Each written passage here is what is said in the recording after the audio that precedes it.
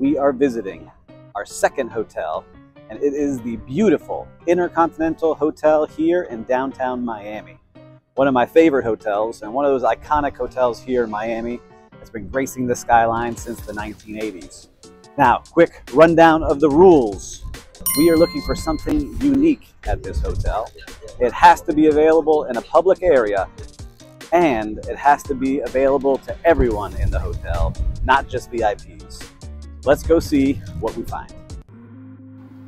I love the vibe of this hotel that was designed in 1983 by Pietro Bellucci. And as soon as you walk in, you can see some amazing artwork all over the hotel, including the famous spindle sculpture by Henry Moore. It is beautiful.